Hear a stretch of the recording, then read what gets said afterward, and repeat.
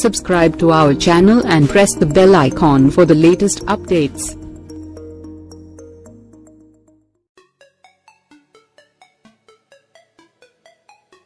Pawan Kalyan sets లో ఎలా ఉంటారో చెప్పిన కీర్తి సురేష్. నేను శైలజ మూవీతో కీర్తి సురేష్ తెలుగు ప్రజల మనసులను దోచుకుంది. నేను లోకల్తో మరో హిట్ తన ఖాతాలో వేసుకుంది. భారీ ప్రాజెక్టులలో అవకాశం పట్టేసింది.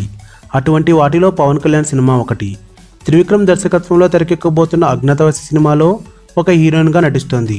ఈ చిత్రం వేగంగా షూటింగ్ జరుపుకుంటుంది. ఈ సందర్భంగా కీర్తి సురేష్ ఒక పత్రికకు ఇచ్చిన ఇంటర్వ్యూలో పవన్ కళ్యాణ్ గురించి అనేక విషయాలు చెప్పింది.